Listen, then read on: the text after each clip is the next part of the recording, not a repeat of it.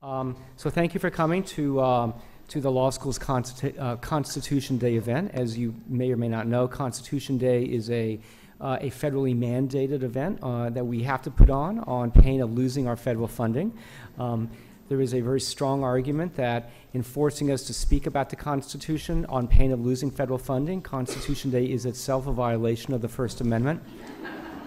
Maybe we can hash about that issue if you like. So my name is Bill Ariza. I'm a professor here. I teach administrative law, as a couple of my students, freshman class, know, and constitutional law and a couple of other classes. I want to introduce our panel and then explain sort of how the hour is going to go down. So we're going to begin with the three of us, my two colleagues and I, speaking about some cases the court decided this past term and some cases that are on the court's docket for this term. And then I'll be asked, and I'll sort of talk a little bit, a very small amount, about some of the maybe extrajudicial issues that are being raised by the Trump administration, extrajudicial constitutional issues. And then we'll open up for Q&A. And so we're going to try and preserve absolutely as much time as we can for Q&A. So in the service of that, let me introduce my colleagues, and then we'll get the show on the road. So speaking first is going to be Professor Susan Herman at the far end of the table, constitutional law professor, president of the ACLU, and overall maven on constitutional law.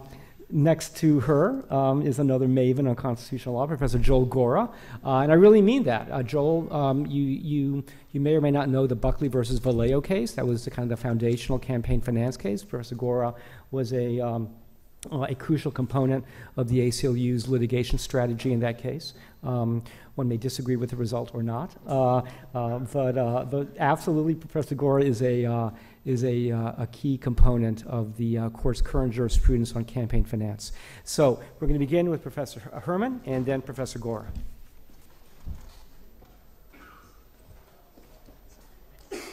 Well, thank you, Professor Ariza, and thank you all for being here. Good afternoon, and happy Constitution Day to you all. I'm sure you celebrated in your own personal ways on the actual day.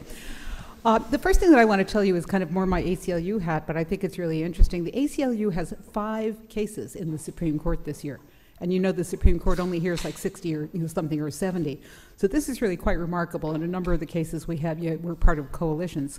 But I'll briefly describe the 5 cases, some of which we're going to be talking about, other people are going to be talking about.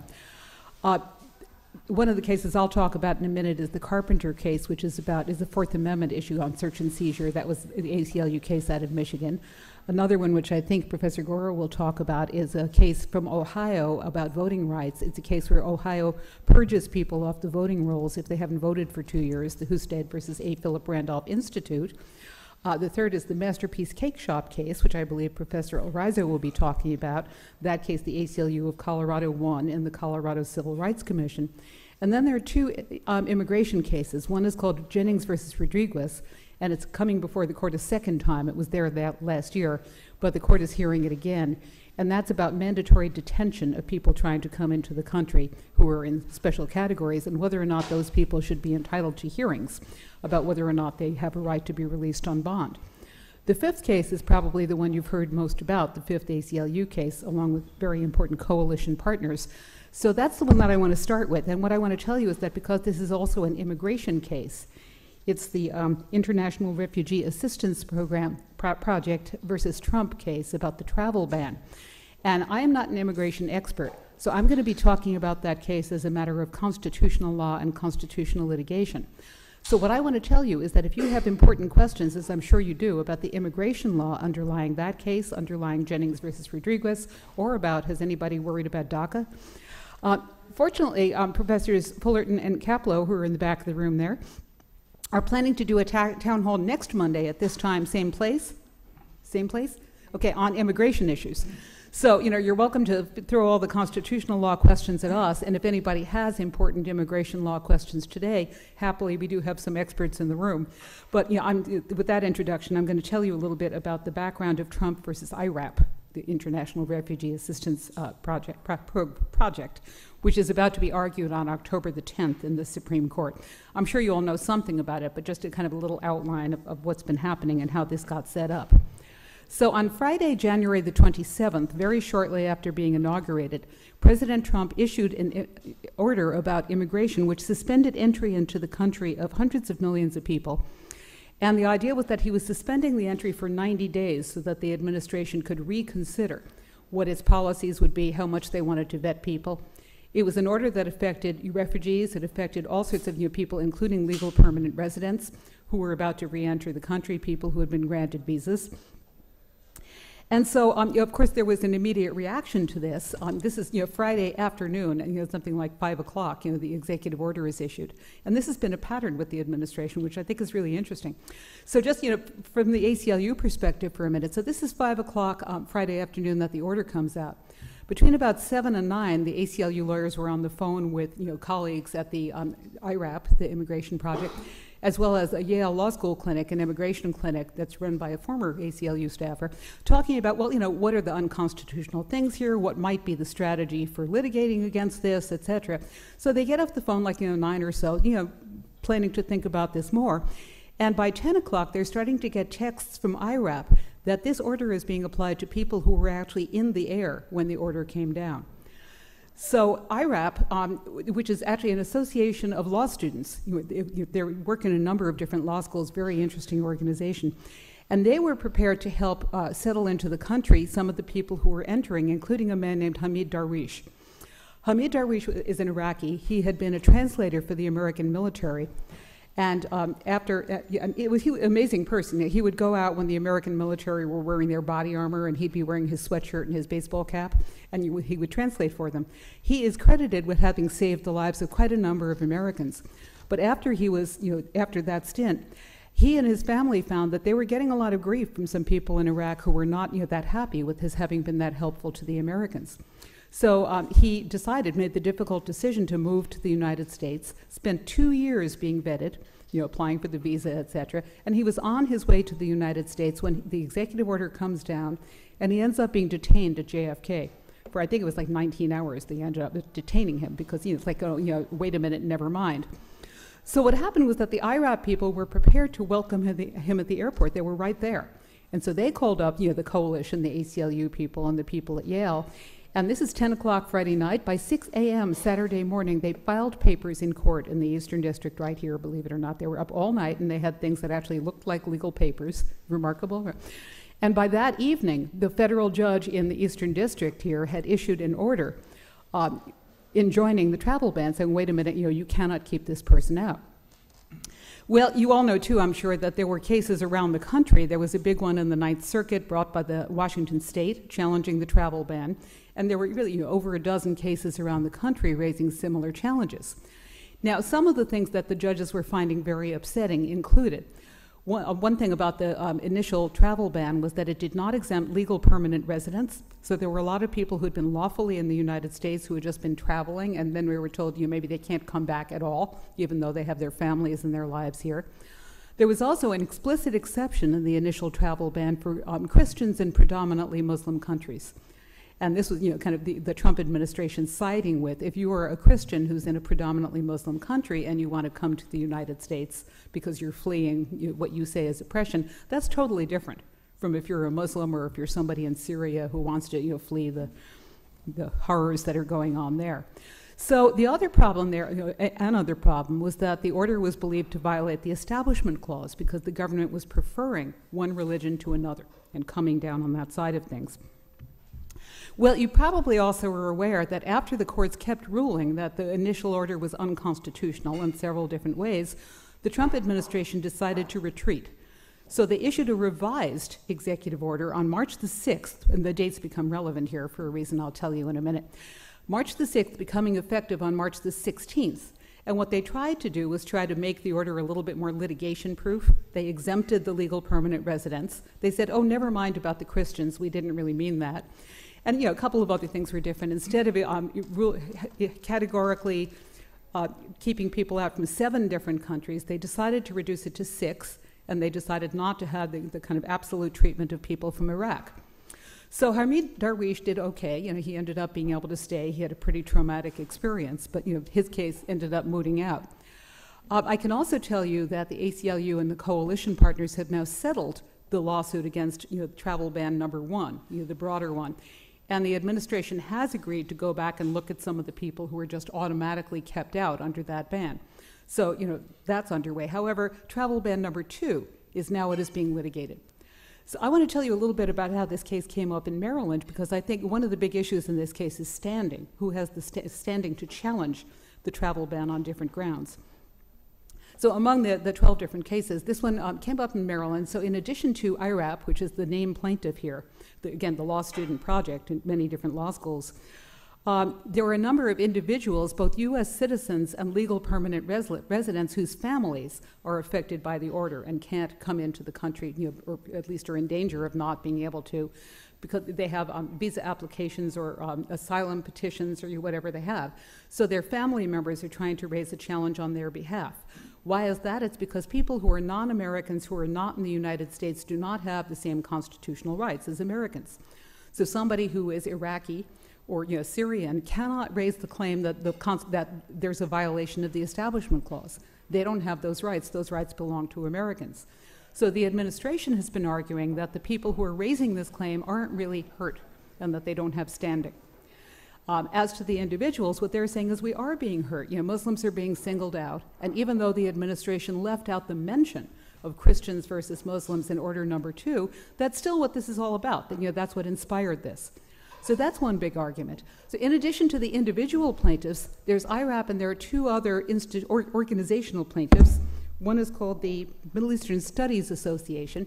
And the third one that I want to tell you about, because this is a place where people often say, well, how do you remain optimistic with thing after thing coming out of the administration keep being so horrible? The second named plaintiff in this case, if you look at the complete complaint below, is an organization that's called HIAS, H-I-A-S. That stands for the Hebrew Immigrant Aid Society. Okay, so what do Jews have to do with this? Well, what their CEO says, and he wrote a great blog for the ACLU website, he said, this organization was founded in 1881 to help Jews who were fleeing pogroms.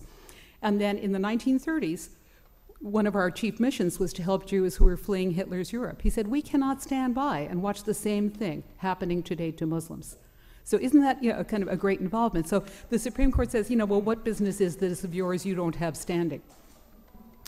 Okay, so in addition to the IRAP case, there's also a second case before the Supreme Court, which is the case that was filed by the state of Hawaii, which is also before the Supreme Court. There are 4 different issues that are in the cert petition. Question number 1 is, do the plaintiffs have standing? The case is called Trump versus IRAP, so you know that we all won below, so it's the administration that's appealing this. So we'll see what the court says about standing. I think the problem here is that the Supreme Court they have another easy way out of the case, so I think they may not be that tempted to go with standing. There were a couple of cases last year where the court proceduralized very important issues, constitutional issues, and kind of dumped them and got rid of them on procedural grounds, what I call abjudication. One of them was Hernandez versus Mesa, which was about whether a Border Patrol agent could be sued for having killed somebody across the border. And what the Supreme Court said about that is, you can't bring in actions under the Bivens case because blah, blah, blah, special factors, Congress this, Congress that. So they never got to that. The court has never, no court in the United States has ever heard on the merits any challenge by a victim of torture or extraordinary rendition because of procedure this and mootness that and political question and qualified immunity and just all this kind of stuff. Also last year, the court got rid of 3 different cases brought by people who were detained, Muslims, who were detained in the fall of 2001 and were challenging the conditions under which they were kept. And the court said, Bivens this, qualified immunity that, and didn't get to the merits. So watch the procedures, because it's a way that the court manages to duck some very important constitutional questions. But as I said, the court has an easier path here, and that path is called mootness. Now, I was saying that the executive orders, both of them, the original January one and March, were not supposed to be permanent. They were supposed to give the administration 90 days to reconsider whether we're doing the right things, whether we want vetting to be more extreme, what we want our refugee policy to be. And so the second order, March 16th, effective date, the 90 days expired on June 14th. Okay, so the question is this moot? Okay, so one question is, when do you count from? If the order was suspended because of the injunction, does that mean it's not moot because the time is still running? And the other really important question is, if the court does find the case moot, as they well might, They might just decide to duck the whole thing and say, 90 days are up. If the administration passes a new permanent policy that you think is unconstitutional, come back then. They might say that, but the important question to watch in terms of what kind of precedent we're going to have here is whether they find the case moot and vacate the decision below, which would be a loss for IRAP and the plaintiffs, or whether they find it moot and do not vacate the decision below, in which case the precedents below would stand. Okay, so that's all I'm going to say about that, even though it's obviously an extremely interesting case in terms of constitutional litigation. But I want to spend my last 2 minutes talking about the Carpenter case, because this is also a very big case in terms of possibility of changing constitutional law. So what happened here was that Timothy Carpenter in Michigan was convicted of robbery, and some of the evidence that they had against him was evidence that they had gotten from his cell phone provider. They issued an order to Sprint and another carrier to get all of the stored records of which cell phone towers he had been near. You all know how that works? It's like, they can tell by the record of where your phone has been used what cell phone tower you were near, and therefore they can establish a pretty good sense of where you were then. So that's what they did, and they acted not under a warrant based on probable cause and in court, but under a statute called the Stored Communications Act, which has a much more lenient standard and allows them to get information from your cell phone provider just if it's considered relevant and material to an ongoing investigation. So they got Carpenter's cell phone records for 127 days. And what the government argues is that's okay, and they argue that on the basis of a 1979 case called Smith versus Maryland.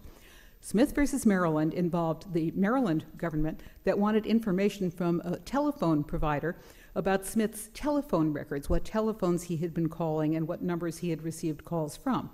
And what the Supreme Court said in Smith versus Maryland, which has haunted us ever since, has come to be known as the third-party doctrine. The court said, well, Mr. Smith cannot reasonably expect privacy in the information about his telephone numbers because he shared those numbers with a third party. So if the government gets that information from a third party, no harm, no foul. Why did they need a warrant? That's not even a search. How could he expect privacy? Well, the court has said that since about a lot of things, and I want to tell you that Congress reacted to that decision by passing what's called the Electronic Communications Privacy Act, the ECPA, saying, well, okay, we want the government to really have some respect for your private transactions. So the government has to do X, Y, and Z, not as much as the Fourth Amendment would have required, but something. So does the Electronic Communications Privacy Act protect your cell phone location information? No, it doesn't, for the simple reason that it has not been amended since 1986. Now, have there been any developments in electronic communications since nobody knows whether or not the third-party doctrine should cover the internet. Right, so there's a whole lot of stuff. Like can they just talk to your service provider, about what you're doing on the internet, where you're surfing, what you're looking at? It's astonishing that the Supreme Court hasn't looked at that, and neither has Congress. So there have been there's a recent case in 2012, the Jones case, where the court said that the government cannot get GPS information, following your car around without a warrant. But that was a case where they directly got the information by putting a device on somebody's car, and then the device tracked the car and gave them information about whereabouts for 28 days. Justice Scalia was the fifth vote in that case, and he said the problem there has nothing to do with privacy. It has to do with the fact that they touched your car. Really? That's a property violation. How dare they put a thing on your car? It's your car. Okay, so there are 5 justices in that case who talk about, wait a minute, we're going to have to get real here about technology and privacy. So watch the Carpenter case, because it's a very important case about technology and privacy. Thank you.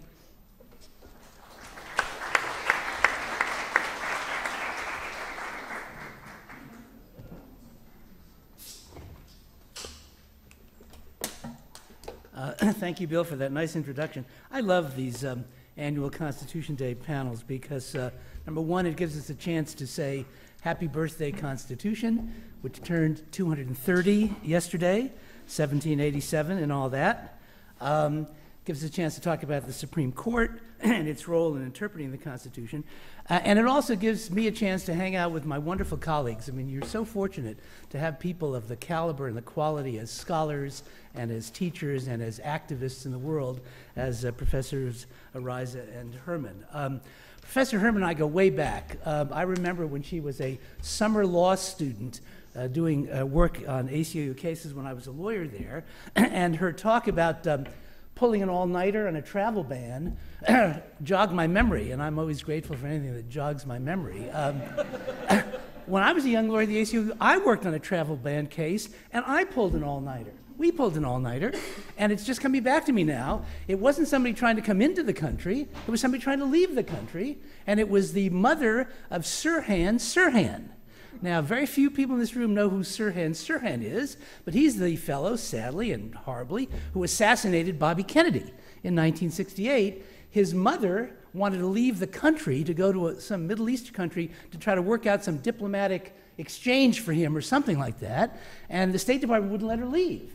And I can't remember whether the ACLU represented her or filed a friend of the court brief, but I remember that all-nighter.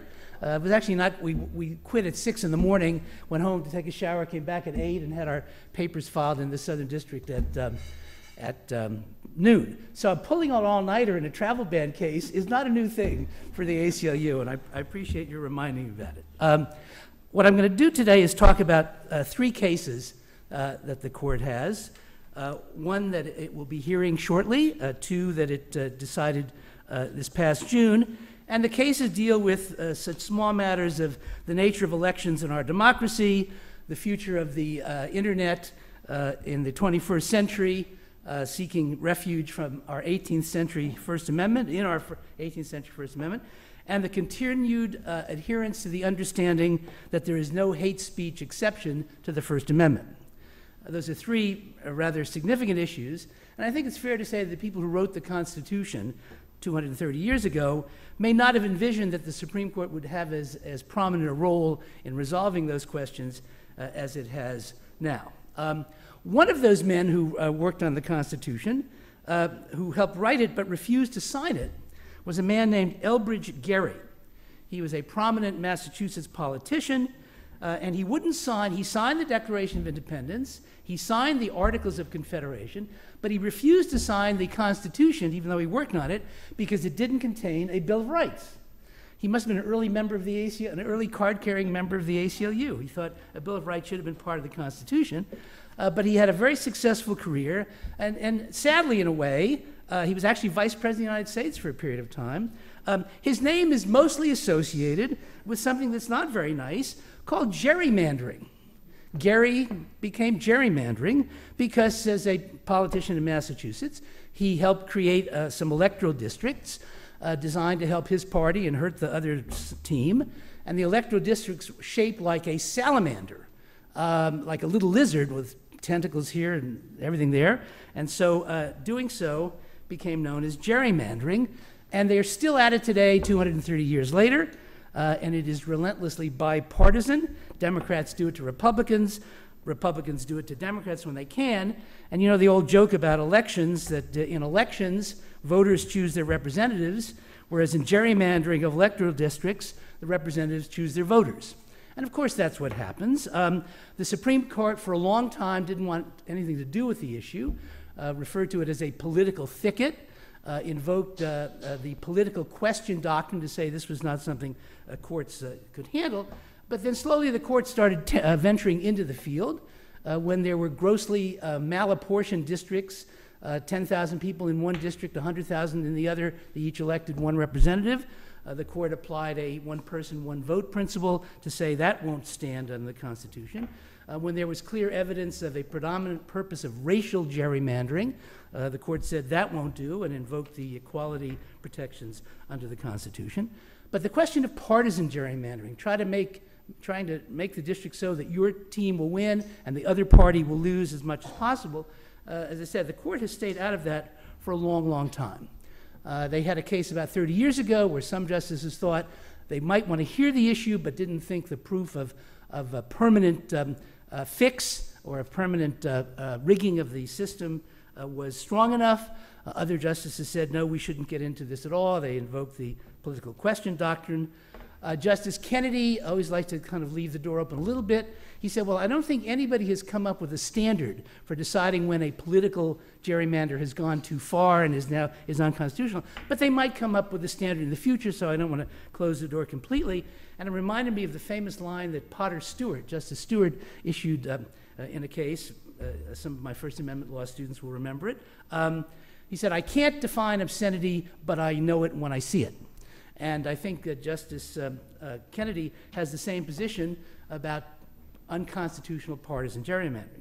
Well, in a case that the court's going to hear argument on 2 weeks from now, Gill versus Whitford, the lower court found that there were intelligible, judicially manageable standards to identify an unconstitutional partisan gerrymander, that the Republicans in Wisconsin had violated those standards by creating a system where they guaranteed they would almost never lose the majority of seats in the state legislature, and the Democrats would almost never win, and that the court had to intervene and declare that kind of partisan gerrymandering to be unconstitutional, that the Republicans had managed to arrange the district so that it made it almost impossible for the Democrats ever to win a majority in the state legislature, at least for the foreseeable future.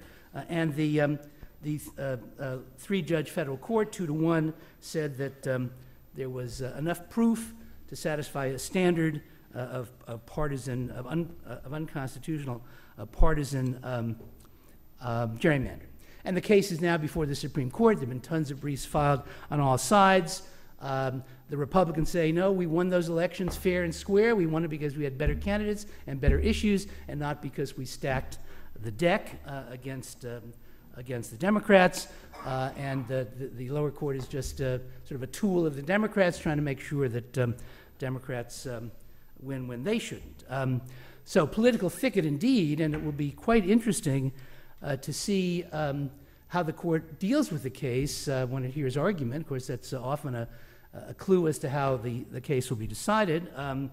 I would suspect the four more conservative justices will lean toward the trying to stay out of it side of the ledger, political question, that the four more liberal justices, to the contrary, will try to find and identify a standard to measure that political gerrymandering which has gone too far and has to be struck down as unconstitutional.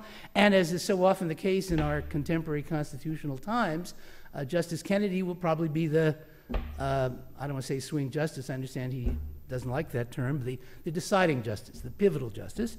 And it will be interesting to see whether he has any questions at oral argument and what they may be. Justice Ginsburg was quoted as saying that this gerrymander, this partisan gerrymander case, may well be the most important case on the court's docket this term, so say this semester, this term, in terms of its impact on, particularly if they decide that there is a series of criteria that can be used to judge an unconstitutional partisan gerrymandering, the ripple effect on our politics and our democratic structures will be quite potent. So we'll have to see what the future holds.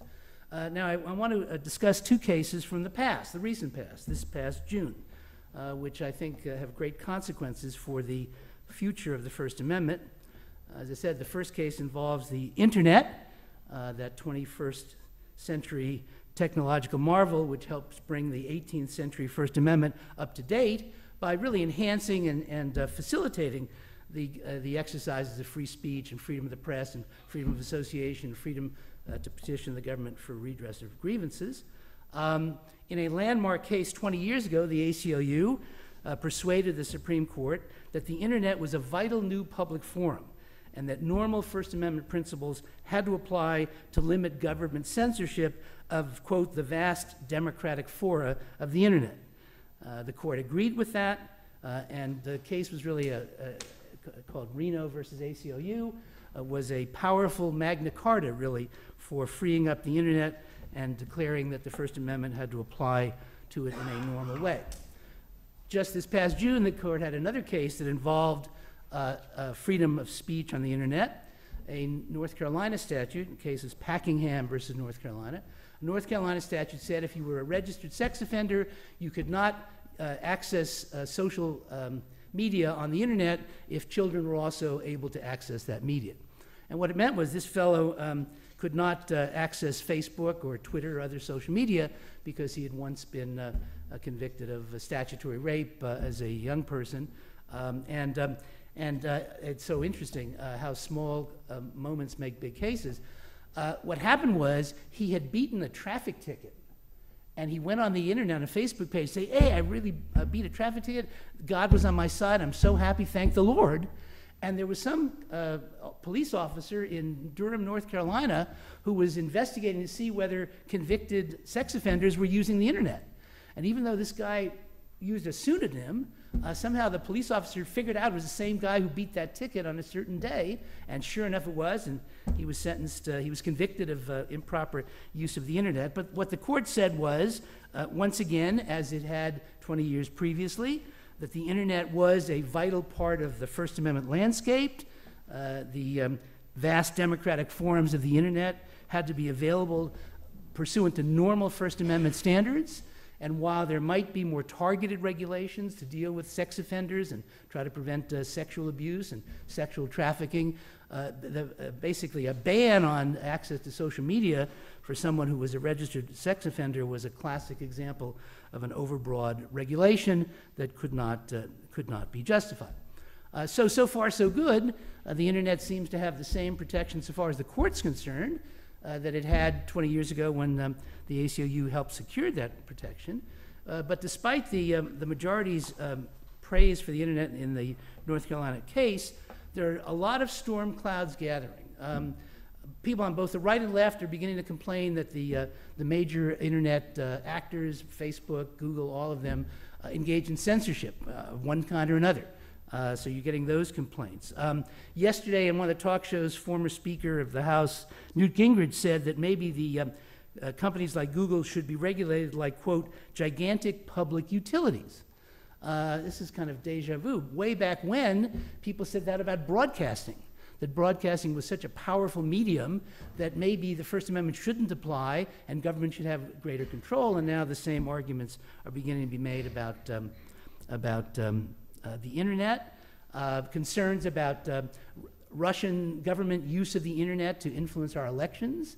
I'm old enough to remember when it was the Republicans who said the Russians were trying to influence our elections, and now that's sort of switched. The Democrats are concerned about that. Nonetheless, the idea of protecting the internet may be in tension with these concerns about the use of the internet for sort of political subversion, and a number of other internet concerns are being raised. So my point is that the First Amendment, the Supreme Court is on a strong First Amendment page where the protection of the internet is concerned, but I wonder whether the political community feels the same way. And I suspect, of course, these are powerful groups, Google and the like, Facebook.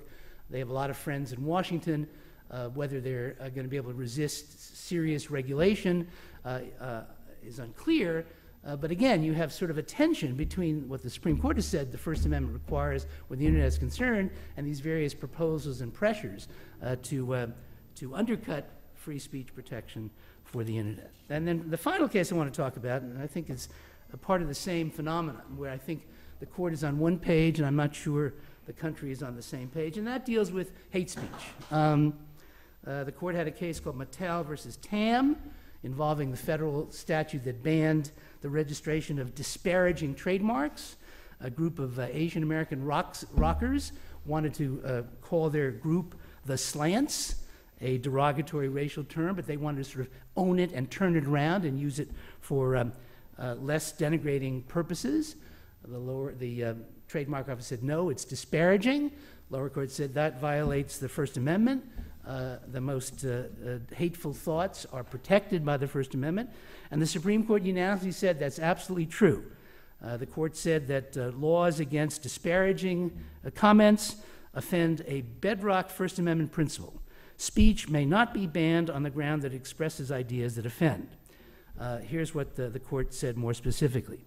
Speech that demeans on the basis of race, ethnicity, gender, religion, age, disability, or any other similar ground is hateful. But the proudest boast of our free speech jurisprudence is that we protect the freedom to express, quote, the thought that we hate, quote. That's a phrase that Justice Holmes created to describe how it's not so important to protect thoughts we agree with. What's really critical is to protect and give freedom to the thought that we hate. Or as Voltaire supposedly said it, I disagree with what you say, but I will defend to the death your right to say it. And the court not only had a plurality opinion that said that, but then Justice Kennedy, who's sort of the strongest free speech person on the court these days, I think most would agree, wrote a concurring opinion to take an even stronger stance in opposition to government efforts to censor offensive or hateful speech. And he was joined in that by the three most liberal justices in the court, Justices Ginsburg, Kagan, and Sotomayor. So it's really interesting. The court was of one mind about how hate speech is not an exception to the First Amendment. I think, I believe that. The ACLU believes that. I think it's believed it from a generation ago when it represented the Nazis in Skokie, to a month ago when it represented the white power groups in Charlottesville.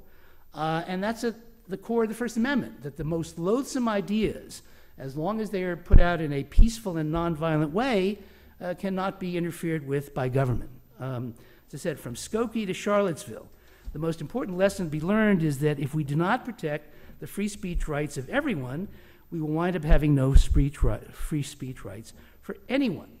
But I'm sort of sad to say, I think the Supreme Court believes that, but I'm not sure the majority of the American public believes that. And so what I see is a coming clash, in a way, between what the court says the First Amendment requires and perhaps what the country feels, or a majority of the country feels, the government is entitled to do by way of limiting free speech. And so finally, it seems easier for our leaders to kind of condemn deplorable speakers and condemn the hate speech that they utter, but forget the other part of the equation, namely that we have to, quote, defend to the death their right to say it. Thank you.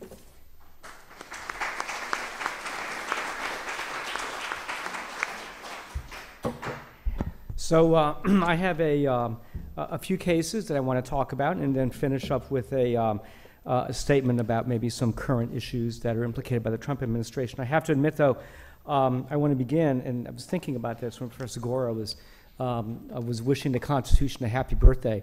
Actually, yesterday is the anniversary of the Constitution's finalization by the drafters. It took another 10 months or so before the Constitution was actually ratified and therefore became legally binding. And so I think whether yesterday was the birthday of the Constitution or not depends on whether one believes that life begins at conception or not. So, having said that, let me talk a little bit about a couple of cases that really kind of speak to the aftermath of the Obergefell decision from a couple of years ago that legalized same-sex marriage. So one case that is currently on the court's docket is a case called Masterpiece Cake Shop. And this is a case where a same-sex couple gets married in Massachusetts. Before they were resident in Colorado, but they go to Massachusetts to get married before Obergefell. They come back to Colorado because they want a reception and they want a ceremony and such, and they walk into a cake shop. They walk in with a binder full of cake decorating ideas for their wedding cake, and the baker, who is apparently someone that they knew and who they'd worked with before on other matters, said, "Well, look, I'll bake you lots of different things, but the one thing I will not give you is a wedding cake, because that violates my views that marriage is between a man and a woman." So the couple sues under state public accommodations law. So you may or may not know that a lot of states have these laws called public accommodations laws that prohibit discrimination in the provision of a public accommodation. For example, a store can't stop you from going in and purchasing things because you're of a certain race or gender or religion, or in this case, sexual orientation. And so on the one hand, this is a pretty open and shut case of sexual orientation discrimination. The fact that this was a same-sex couple rather than an opposite-sex couple meant that the baker was not willing to provide them the wedding cake. On the other hand, the baker has constitutional arguments on his side. So he argues, number one, that this is a case of speech, and that when he creates a cake, he speaks, and by being forced or compelled by state law to create a same-sex wedding cake, or a wedding cake that celebrates a same-sex marriage, he is being forced to convey a view that same-sex marriage is the kind of thing that one should celebrate, or indeed that same-sex marriage is a real marriage. Those are beliefs he doesn't hold, and for that reason, being forced to bake that cake under pain of having violated the Colorado Public Accommodations Law, is, in his view, an example of what's called coerced speech, right? Government requiring you to speak in a certain way that violates your views. If you've had First Amendment law, or even if you haven't, you may have encountered a case called Barnett versus West Virginia School Board. This was the kind of foundational case for compelled speech. This was a case where school children were required every morning to recite the Pledge of Allegiance. There were Jehovah's Witnesses who found that really odious to their beliefs, and they said that this was a case of compelled speech. And in 1943, in the midst of World War II, the court agrees with the children and finds that that kind of speech compulsion is a violation of the First Amendment. So we have the Baker's argument on the speech side. We also have the Baker's argument on the compelled religious exercise side. So his basic argument here is that he would be forced to associate himself with religious viewpoints with which he doesn't agree, that he would be forced essentially to go against his religious beliefs, to express things or views that conflict with his religious beliefs in a way that violates the free exercise clause of the First Amendment. So we have very, very compelling anti-discrimination arguments on the one hand. We have equally compelling First Amendment arguments on the other. And how the case turns out may conceivably turn on some of the detailed facts of the case. I'll just kind of throw one at you before moving on to the second case. So interestingly, here's how the conversation went down, apparently, between the couple and the baker. So the couple walks in and they say, hey, it's us again, remember us, we're interested in a cake. And the baker says, great, what kind of cake? And the couple starts saying, oh, it's a cake to celebrate our wedding, we have lots of And before they get the ideas out, the baker says, no, I just don't want to hear it. I will not bake that cake. Now, the point of that idea is that apparently there was no particular design that the couple got out to the baker that they wanted on their cake.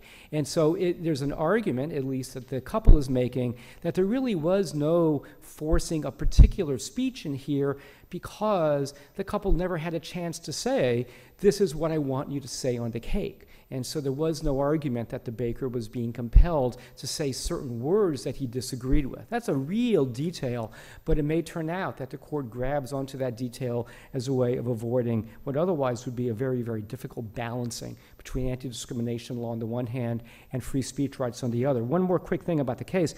It's kind of extraordinary. This was a case that was listed for consideration by the court, the cert petition, and then relisted and listed again and relisted and listed again. And it took a long time before the court decided to grant review in this case. So it's quite interesting that the court seemed to hesitate and then decided ultimately to take the case. That's number one. Number two, another case that deals with the aftermath of Obergefell, a case was actually decided last term, a case called Pavon versus Smith. This was a case out of Arkansas. So the story in Pavon is that under Arkansas law, when a married woman gives birth, her husband is automatically listed as the father or as the second parent on the birth certificate. There are exceptions if she and the husband and the actual biological father all swear that the husband was not the father, then the biological father gets listed. But otherwise, the default is the husband is automatically listed as the second parent on the birth certificate. There was a lesbian couple, in fact, two lesbian couples in Arkansas. Women in both of the couples give birth, and the second parent, the second woman in the marital relationship, is not listed on the birth certificate because under Arkansas law, there's no provision for that. So the couples bring suit, and the court, the Arkansas Supreme Court actually upholds this distinction.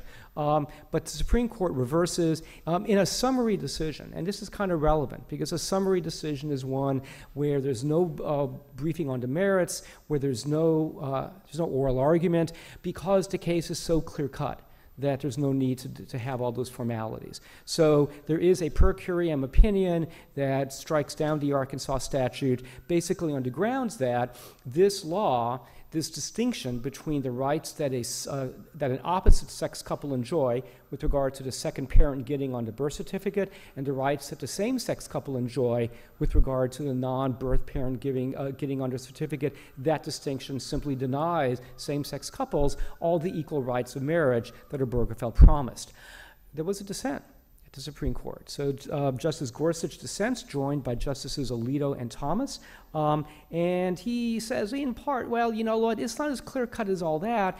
I don't think summary reversal is appropriate in this case. But then he also kind of suggests some reasoning that Arkansas may have had for drawing the distinctions that it did. What that tells me is that there's still some resistance on the court to kind of a reading of Obergefell for all it's worth, and a reading of Obergefell that gives same-sex couples absolutely positively all the rights that opposite-sex couples have. This is actually an issue that's percolating in the lower courts. There's a case in Texas right now where the city of Houston is being challenged for its decision to provide spouses of same-sex city employees, spouses of city employees who are in a same-sex marriage the same benefits that spouses of city employees in an opposite-sex marriage enjoy. So essentially, Houston is trying to provide the same benefits regardless of whether the employee is in a same-sex or an opposite-sex marriage, and taxpayers in Houston are challenging that decision, and the Texas Supreme Court actually allowed that lawsuit to go forward. So the same kind of issue, what does Obergefell really mean, is being litigated actively into court despite Pavon. One more case, and then just a brief kind of ending on the Trump administration. So there was a case from last term called Sessions versus Santana Morales. Sessions dealt with the residency requirements for the U.S. citizen parent of a child born abroad for purposes of that child's citizenship. So in other words, hypothesize a situation where a child is born abroad and where one of the parents is a U.S. citizen, the other parent is not. The question then becomes, what are the residency requirements for the U.S. citizen parent in order for that child born abroad to have automatic U.S. citizenship? If the two parents are married, then the U.S. citizen parent had to have been a United States resident for a period of 5 years. If the two parents are unmarried and it's the father who's the U.S. citizen, then that father had to have been a resident in the U.S. for 5 years. But if the two parents are not married, and it's the mother who's the U.S. citizen, she only had to be resident in the United States for 1 year in order for U.S. citizenship to be conferred on the child. And the interesting question is, what's that all about? What's that gender distinction all about? The court strikes down that gender line by a vote of 7-2, well, really 6-2 to 1, I believe, although the two didn't reach the merits of the case, and one was Gorsuch, who hadn't joined the court yet. What's interesting about the opinion is that not so much the result, but it's the tone of the opinion. So if you've had con law, it may well be that your last exposure to the court's sex equality jurisprudence was a case called Wynn versus INS from 2001, dealing with a somewhat analogous situation, but not exactly. What's really interesting is that Justice Ginsburg's analysis in Sessions, in Santana Morales, was a really sophisticated, nuanced understanding of the underlying stereotypes that pervaded this gender line. I'll just say it really quickly, and then I'll say one quick word about Trump, and then I'll be quiet. So, essentially, Justice Ginsburg describes the underlying philosophy of this gender line as follows: when the mother is the U.S. citizen, a 1-year residency requirement is really all you need. Because after all, everyone knows that in the case of an unwed couple, the father's probably not even going to be there. And so all you really need is a very short residency for the child to likely get the attributes of U.S. citizenship, or to be really Americanized. When it's the father, on the other hand, that's the U.S. citizen, well, you know the mother is always going to be in the picture, and that if the mother is an alien, you absolutely want the father to be really Americanized, and that's why you want him to have lived in the country for 5 years. And Justice Ginsburg sees right through that. She demolishes that as really stereotype thinking about the roles of mothers and fathers when they raise children, and that's a real interesting change of tone from the Wynn case from 16 years ago. Okay, I'm just going to say, I promised 30 seconds about all the constitutional issues raised by the Trump administration.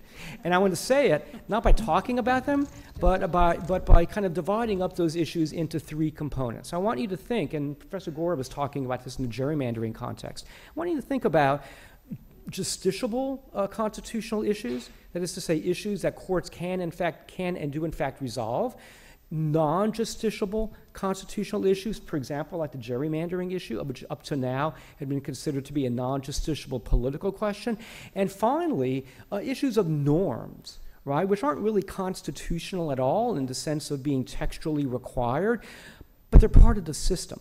And when you hear about challenges to the structure that the Trump administration is posing, challenges to our constitutional structure, think about divvying up those challenges, categorizing them as one a court would likely reach, one a court probably won't reach even though there is a constitutional rule, and one that a court won't reach and for which there really is no constitutional rule, it's really just a norm. And when you think about that, in the context of Constitution Day, whether this is the birthday or whether this is only the conception day, think about our responsibility as citizens to kind of make decisions even about constitutional norms, even when they're not textually mandated. Okay? All right. I will have a Q&A right now with him. Oh, I'm sorry. We have a very, very, very quick word from Dean Allard. Pardon me. Well, maybe 3 words. I thought it would be useful for you to have a heads up, a preview on issues relating to judicial nominations and confirmations that are heating up as it relates to what we're talking about, and which will likely arise during both semesters of this new term. So yesterday, as some of you may have seen when we were at the book festival, I ended my interview with Norm Ornstein about his new book, Life After Trump, I guess is the new book, basically. And I asked, is Trumpism, it's a multiple choice bar exam question, is Trumpism an off-ramp to a new America? B, is it a wall? C, is it a speed bump? Or D, is it a piece of sand that makes the pearl, something new and beautiful? And whatever the answer is, the point is that presidents come and go. And lifetime appointments for federal judicial officers are extremely contentious and very, very important because they have this long-lasting effect. Now, 2 issues that are in the news that are among those, you're all aware of at the end of the Obama administration, there was not a hearing for the DC Chief Judge, Merrick Garland, but there was confirmation after the election for Justice Gorsuch, and that really struck a nerve. Now, there's 2 issues right in the news now that are going to continue. The first relates to the norm, which is really not even a Senate rule, but it's the practice of the Senate Judiciary Committee Chair, Grassley, longstanding practice of the blue slip. And this is a process whereby a nominee under the existing practice, unless they get a blue slip delivered, which means I approve from the 2 home state senators, the nomination usually does not go forward. Now, the interesting thing about this anachronism is that the filibuster, the ability of a minority in the Senate to completely block at least Supreme Court and probably Court of Appeals candidates has been almost eliminated completely. So this anachronism would allow one senator to do what a minority of his party could not do. And this arises because there are 144 vacancies, 115 district court, and the rest, almost the rest, Court of Appeals nominees to fill. These are largely existing. There's so many vacancies because the Republicans did not allow the vacancies to be filled. And the Democratic Party now, with the 45 that are ready for hearings, have basically not issued blue slips, most recently in the case of Minnesota candidates for the bench. So this is heating up, and McConnell has indicated that he's going to do away with the blue slip. I would just urge you to think very carefully whether, when people are pining the loss of this blue slip, whether it actually is a practice that is democratic or worthwhile. Have an open mind and think about it. It's not so clear cut.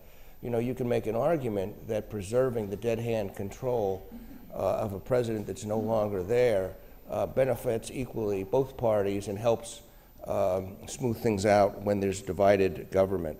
The second is very recent, and this is the criticism that conservatives and even someone who's believed to be liberal but is a constitutional scholar, president of Princeton University, Chris Eisgruber, criticized the Judiciary Committee for applying a religious test, litmus test, on candidates like Professor Amy Barrett from Minnesota, who's been nominated. She was asked questions by Senator Feinstein relating to her Roman Catholic faith and other senators, including Franken. So this is an explicit provision in the Constitution, Article 6. And so keep an eye out for this debate, whereas, and Feinstein, to my knowledge, I just saw her on television, has not backed down from the need for her to take this position, which, you know, at first blush is very, very problematic under the explicit terms of Article 6 in the Constitution. So keep an eye on these contentious fights about not only what the cases will be and how they'll be decided, but who becomes the judges and justices under the federal system. That's all.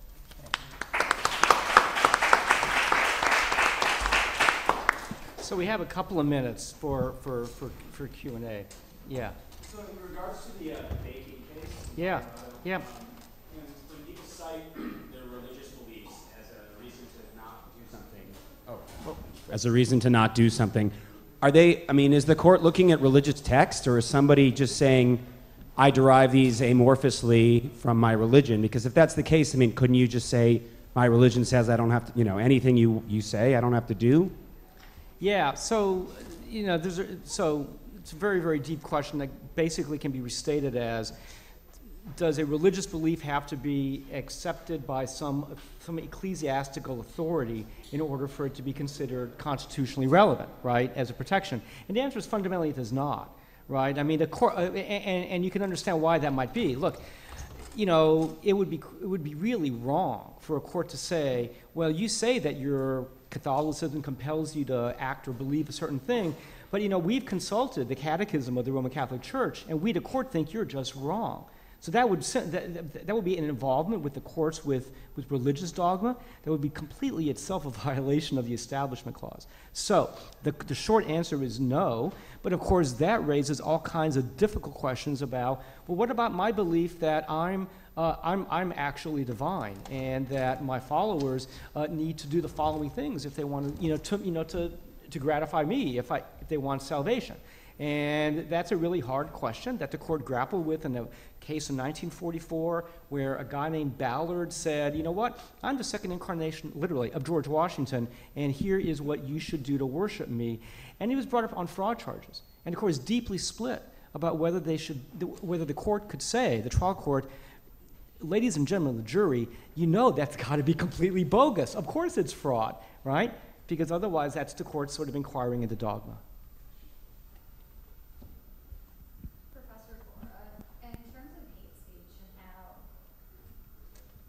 In terms of hate speech and how that is permissible speech, Right. It seems like today hate speech is running up against the fighting words doctrine. Right. And kind of how do we navigate this area when a group that is, it's hate speech only, but leading to people acting violently?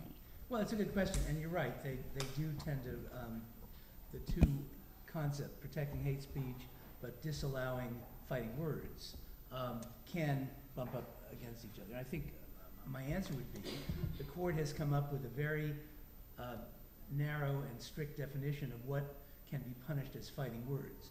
Basically, face-to-face, maybe even personal insults, highly likely to cause the average person to take a poke at the person saying those things. So if you had a situation where some hateful thing, racial or similar hateful thing, were said in a circumstance that would fit that, then I guess a proper prosecution or prohibition of the hateful fighting words would be allowed. But it's really not because they're hateful, but because they're fighting words. But yes, I mean, I think it's not an easy question. Of course, there are a number of exceptions to free speech. Incitement is an exception. True threats is an exception. Fighting words is an exception. But I think what the court has been trying to say is, unless the strict test that we've laid down for what comes within those narrow categories. Unless those tests are met, you can't simply punish words or ideas because they're horrible, hateful, or offensive. Other questions? Okay. Do we, anyone else before we get to Second round, right? Second round? Okay, great. You're on. The travel ban, was there any deliberation? I mean, I know, if I understand correctly, the main kind of loose justification was terrorist activity in certain countries. Was there any discussion in the courts about why certain countries that had been explicitly linked to terrorism, to harboring terrorism, were not on that ban? I mean, I think Saudi Arabia and Pakistan are not on that, and yet there's been tons of evidence to suggest those governments are complicit with terrorist activity. So was that discussed at all in terms of undermining the argument made by the Trump administration? So let me answer that in three parts in terms of discussed by whom, because the Trump administration itself discusses that in its second iteration of the travel ban. And they try to make out the case that the 6 nations remaining that are, the banned nations are terribly, they're just terrible, they're connected with terrorism. And the case, if you look in the order itself, is very flimsy. There was once this, and sort of not very reliable. So there was certainly discussion within the administration after the fact whether they could justify the choice of those 6 nations. Within the ACLU, this is sort of a little bit of inside baseball here, but people were very uncomfortable with the argument that the problem with this ban is it doesn't go far enough. And, let's also, bash the Syrians and the Saudi Arabians, whoever else. So, people were not comfortable with that. But there was some discussion in the court, certainly an oral argument, about whether the government had a sufficiently compelling interest to be, discriminating on the basis of religion. That was also, an issue. Is this, in fact, discrimination on the basis of religion? But there was a lot of discussion about whether the government's rationale held up in terms of their showing that these nations were a particular threat to national security, and the courts didn't buy it. Anything else? Okay. Well, look, thank you for coming. Really delighted that you attended, and stay tuned for an interesting term. So, Jill,